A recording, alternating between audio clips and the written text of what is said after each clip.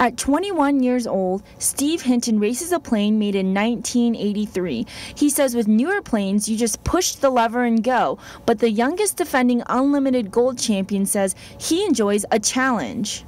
You know, the old airplanes take a lot of mechanical background and a lot of finagling with the airplane. They don't.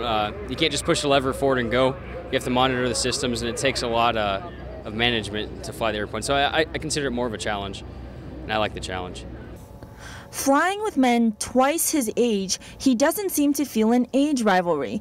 He says there's no tension between pilots of different generations, but there are always rivalries between airplanes. I'm Nana Okawa for Fox 11 at 11 News.